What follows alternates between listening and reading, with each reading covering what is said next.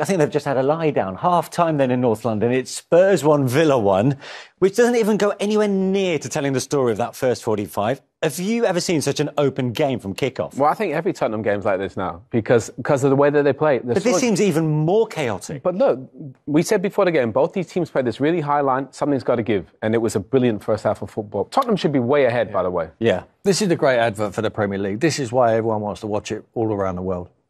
It's brilliant. I mean, it's absolutely fantastic game of football. You don't know what's going to happen. You think Tottenham are in control as they was, possession-wise they're in control, chances-wise they're in control, but they always going to give you a chance, and that's exactly what they did to Villa at the end. All right, we'll talk about the high defensive line in a second, but Spurs took the lead, of course, from a set piece. It was a great effort from Lascelles, so with the help of a deflection, Tim. Yeah, it was a good strike. I mean, he's not played for a couple of years, a first start for a couple of years for Tottenham. Konza there, should see him, he sees him, he gets attracted by... You watch Son come around the back, he gets attracted by him, takes a step to the left there, gives Lascelles enough time to just weigh that up and he smashes it through. I've just got my theory, if you have a look at Luis there, Carlos. Yeah. If he doesn't put his hands behind his back in an unnatural position, I believe it's unnatural behind his back, he shifts across and he blocks that, gets a deflection, gives Martinez absolutely no chance. But I'm pleased for that kid. A minute and a half later, Villa thought they'd instantaneously equalised, but it wasn't to be. Yeah, and to be fair, it was completely against the run of play. And again, you see, the high line, there's been space to play. And Villa, all they had to do is put a couple of passes together and get a dangerous ball in. I mean, that is such a great attack. And Watkins does brilliantly. It's just a fraction offside. But the space that these players can find themselves in is remarkable. And they're too good, Tim, aren't they? They're going to hurt you. Even in this position, Ben Davies stops and plays offside. Vicario's convinced he's offside. But it was inches. It was so close. They're taking a chance, an unnecessary chance there. Watkins puts himself in a good position. But it was quite rightly ruled out. Took almost 3 minutes for VAR to decipher the offside. It was that tight. But then seconds before the half-time whistle, Villa get themselves back on terms. What a ball from Douglas Luiz that is, by the way. That's a hard free kick to hit from that distance to be accurate with power. I have no idea why Tottenham are that high. Again, it's really difficult to play offside there, but what a ball and a brilliant header. Look, Villa didn't really deserve to be level. Yeah. But Tim nailed it. Tottenham, the way that they play, they give you a little bit of chance. Really, they should have been out of sight. They should have been 3 or 4 up. That's all about game management. Look at the reaction there from Unai Emery. He knows his team have got away with it. Torres is a good header. He had a chance earlier on, but they have to. It's game management. They did it at Wolves. The game's won. Just see the game out. Get to half-time. You've controlled the game, and they played out high. I have no idea why they did that. If they drop in there and defend it properly, they go in 1-0 up. And that reaction from Unai Emery is more than understandable. He could have found his side 5-0 down after the first 5 minutes. I mean, from the way Spurs got at Villa was quite something. I mean, they picked their runs, didn't they? With timing, and Doggy this time, it's a poor finish when he gets in an unnatural position for him. Kulusevski, he's timing his runs perfectly. He should score there, but he's running from deeper, Owen.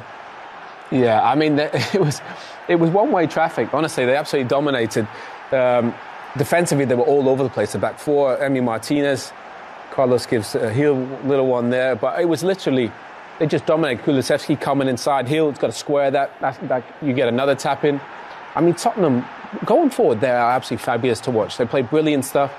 That high line, Tim, again, it's crazy. Yeah, incredible. But they're used to it. I mean, when they're training every single day, they're training against a high line because that's how the manager wants them to play.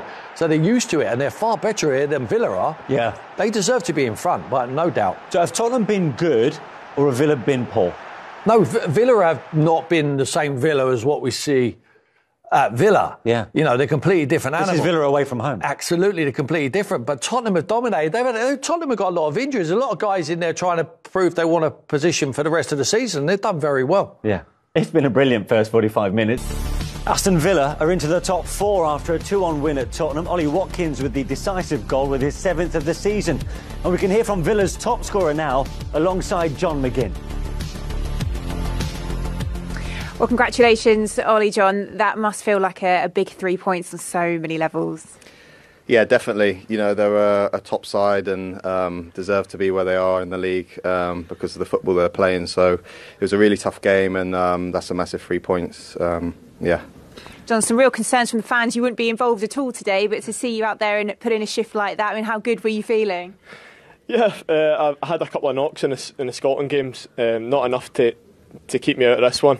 I felt all right, but the exact same injury. Got a knee in the backside last week. Got the same one in the first half, so wasn't ideal, but thankfully got myself out there. And to be fair, there's a few lads playing through the pain barrier today, and what an effort from the boys. What an effort from the Villa boys, and what a season they're having once again under Unai Emery. Let's talk about Ollie Watkins' decisive goal then. I mean, talk about a backs-to-the-wall performance, but from a Villa's perspective, I mean, it was almost a perfect game plan, was it not? Yeah, and to be fair, a lot of it was kind of a little bit Unai Emery kind of inspired. You know, he made some subs at half-time, and they had an impact on the game. Great football, patient football. He's just so sharp, that Tim, isn't he, Watkins? Well, he's got options. They were patient build-up, so they can get more players forward. You see their midfield there. We've highlighted all of their midfield. Tielemans was the difference maker. I mean, he picks the right pass at the right time all of the time. You know, here he just takes a touch. That looks simple, but the right weight of passing to Ollie Watkins just gets. He offers it. Like, slide me in. Gets one touch and he finishes it brilliantly. Vicario has absolutely no touch.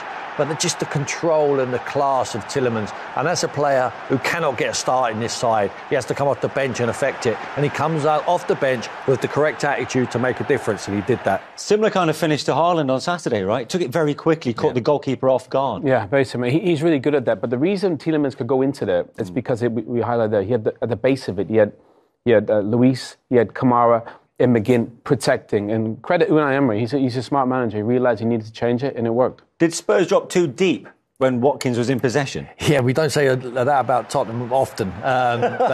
Davis there, if he was Van der Ven, if he was Romero, as soon as Ollie Watkins there to the right comes off him, he would have come with him. But Højbjerg has to shield. He has to be talking to him, saying, step a couple of sides to the left, that ball cannot get played into Ollie Watkins.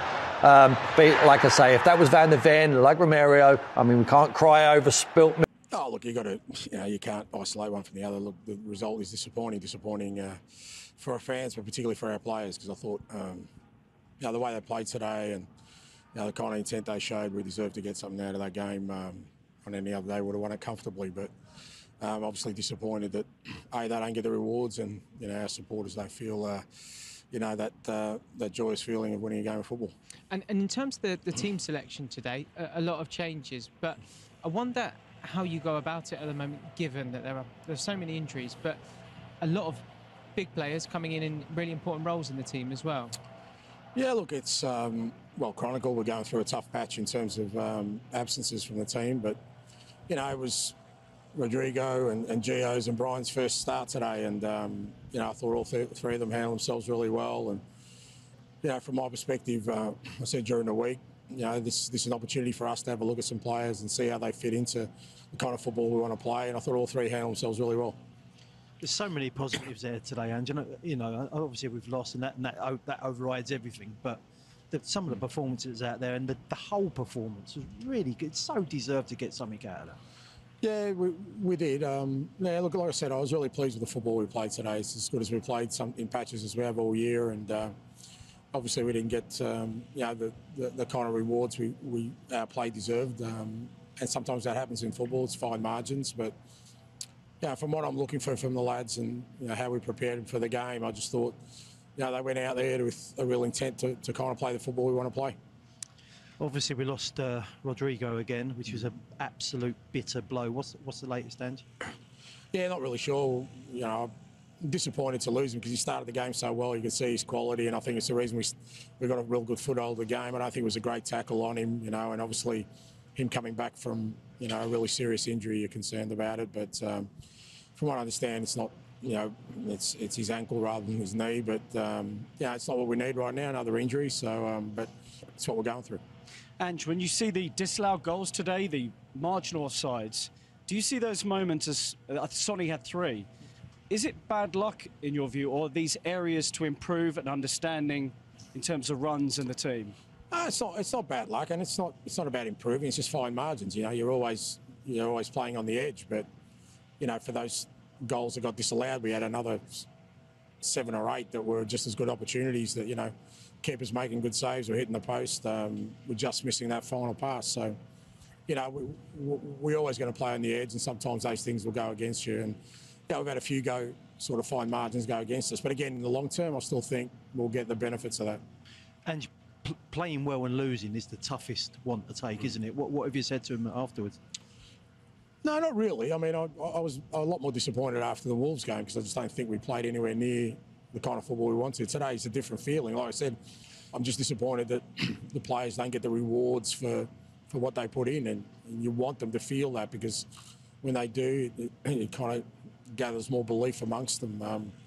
But I still don't get the sense that they're wavering in any way. You know, they're still really committed to us being the kind of football team we want to be. And, you know, we'll get players back over the next 2-3 months. And if we keep going down this road, we'll get to a place where, you know, we'll start getting the rewards for what we for our play. Just finally, Andrew, given the month that we have ahead, huge games, but a lot of games as well, how do you go about the planning for that? Do you just take it one game at a time? Or are you trying to look at this period of games and make a plan for as many as you can? No, to be honest, with the kind of injury list we've got at the moment, and we really can only look at a game at a time, really a day at a time, because like I said, we've got 10 out at the moment out of our senior list, and we'll see how Bentancur is, but we only really get Biss back next week, and hopefully, and we'll get Romero the week after, but the rest of them we don't expect them to be back for the next pre-Christmas. So all these kind of things are challenges, but as I said, if the lads keep showing the same intent they did today, we'll get through this period and we'll come out a stronger team. But Spurs had their chances, Owen, particularly in that first half. In fact, particularly in the first 5 minutes into the second half, and we had much of the same. This is a fabulous attack, by the way. Yeah. Kulusevski into Son, Johnson, you just got to be there at the back post. But look, the good thing about Tottenham is they create tons. That one he probably should have squared to Johnson's Son there. Hill had one in the first half he probably should have squared, but offensively, Tim, they're such a good watch, but they need to take their chances. Yeah, they need to take their chances. You always got a chance, you feel, when you play against Tottenham, and you feel like they're going to give you a chance. Because some of their defending is really rash. The defending is really poor. I think they're a very good defending side when they're winning the ball back in the opposition half. But in their own half, I think the defending is quite rash. But the goalkeepers had to make a few good saves. They haven't played bad today, Tottenham. Don't get me wrong, they haven't played bad, but they haven't got a result again. And Villa, just in the second half, we said Unai Emery, his team had got away with going in 1-1 at half-time. He had to change something, and he got into them and he changed the midfield to give them a little bit more control. And we'll show you the control. We'll show you when you have passed the ball, it's like taking medicine. You feel better. You feel like you're having the ball. Look, there you go. Everyone feels better now. Like they look almost like they're having control of the game, and they're picking up second balls. Tielemans, all the time, Owen picks the right pass. Yeah, all of them. And they're all ball players. They wanted the ball. They didn't have much of it in the first half. But they realise they'll get a moment and they control the game. They control the tempo. You get 2-1 up and then you keep it. Keep them. And Tim makes a really interesting point. Tottenham, when they defend high, they're really good. When they get here, they look a pretty ordinary side defensively. And these are experienced players, aren't they, Tim? Yeah. They get a feel for the game. They knew they had it under control and they just picked and popped. But that all comes from a manager that's won the Europa League about 100 times. Absolutely. That's experience. That's experience from this man. He knows exactly what he's doing. Tactically so astute. Yeah. He showed it once again there. And you touched on the fact that how Spurs ran out of energy in the second half. Yeah. Because they put so much into that first half, did they? They were brilliant first half. Even with the changes, they were really, really good. They get away with a good start. I mean, Lo Celso smashes this one. It's concentration. That's a hard strike when it comes across your body, and he took it brilliantly. You think that deflection on Diego Carlos could have been avoided, right? I think if he doesn't put his hands behind the back, I think he moves himself in line with that shot and takes it in the nether region.